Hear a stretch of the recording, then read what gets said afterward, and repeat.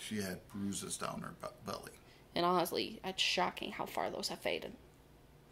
It's good how far those have faded. She does have a mild scale issue on her back. But one of the scales is tore out, another one's angled weird. It'll come out with the shed. Yeah, she might have some trouble with it. That's the other reason we're trying to keep the humidifiers going with the... Keep the humidifiers going, and honestly, on occasion, I have been giving them baths.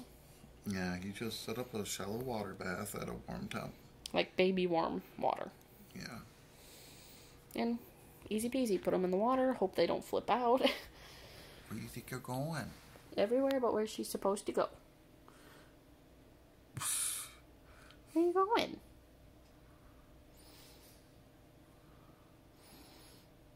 Silly poop noodle. And honestly, this isn't hurting her at all. She has one. Actually, this is an enrichment. She actually has a good grip on me. Yeah, good timing for me to show that, huh? Yeah, it's just like, you're going to show that, I'm going to move.